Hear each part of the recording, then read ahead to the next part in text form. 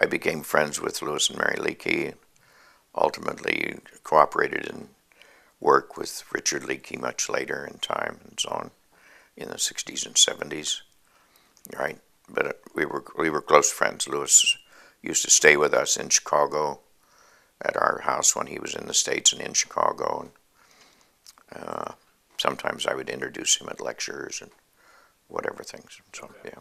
And you found working with the Leakey family in general, you found them.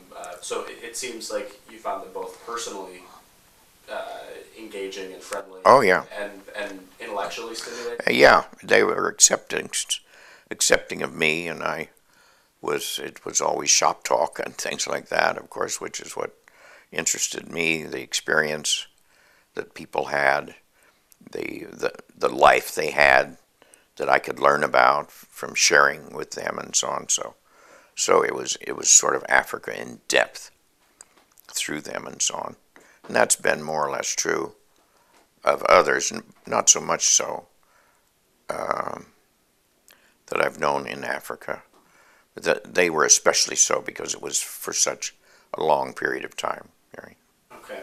Now, and tying that in with one interesting thing you said about the Africa trip is that it gave you access to unpublished ideas and materials Yeah, and sure. talking with people. So was that eventually, as you get to know people that are doing this work in Africa, and the fact that, as you said, Africa is still considered sort of a dark continent at this time, and not a lot is known about the fossils and the finds that are coming out of Africa.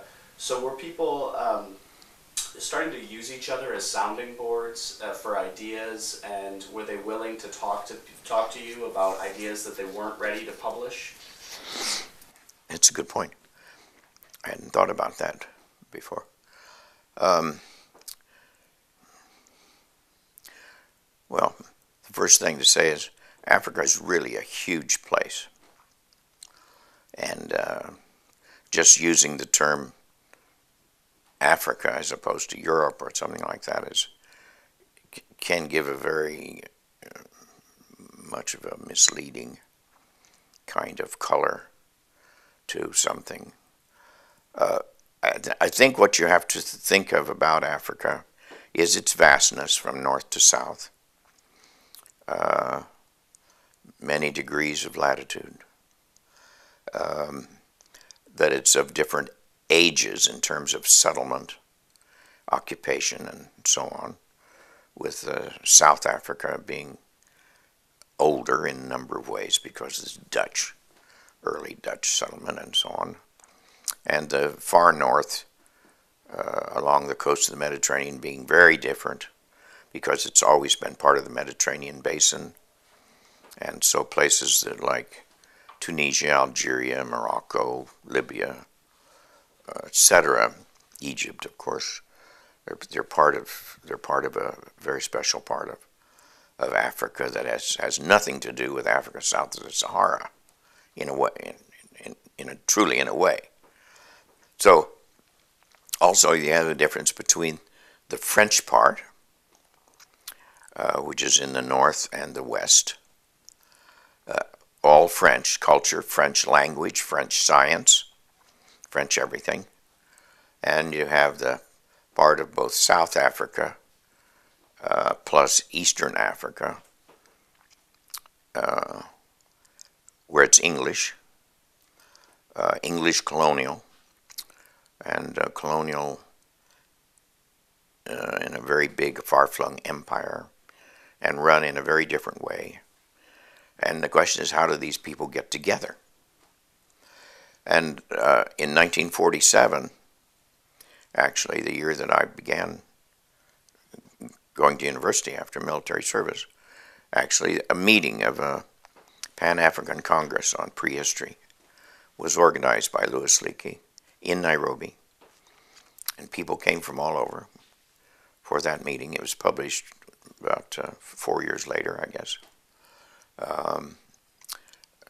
Very much edited down, brief,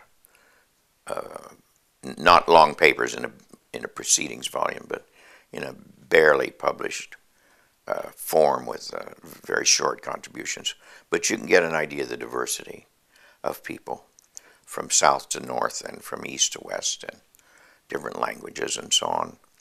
And that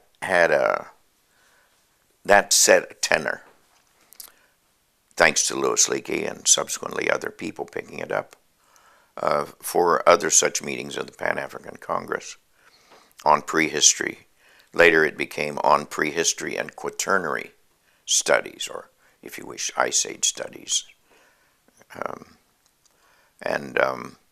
The second one was held in Algiers, for example, in 52, and then subsequently in the Canary Islands under Spaniards, and in the Belgian Congo, 59 in Kinshasa, which used to be called Leopoldville, etc.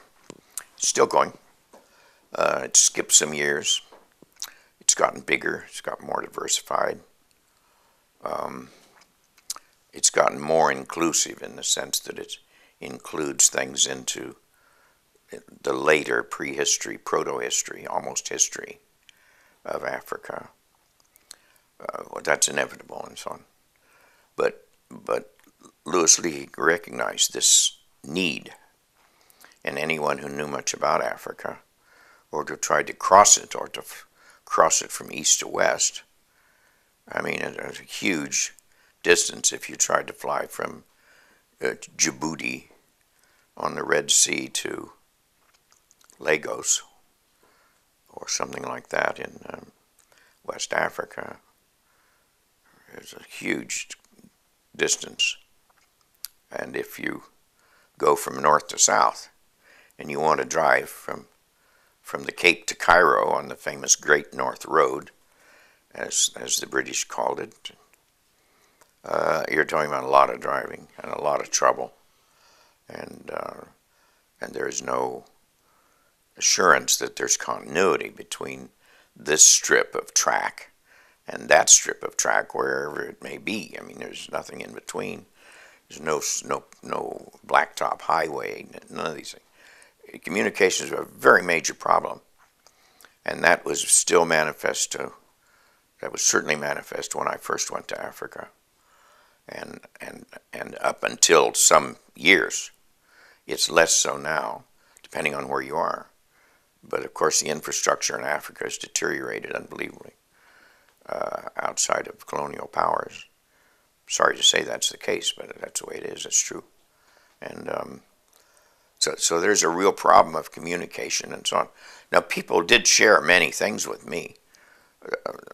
These things included access to archaeological collections that had been made and never analyzed, or things that were under study.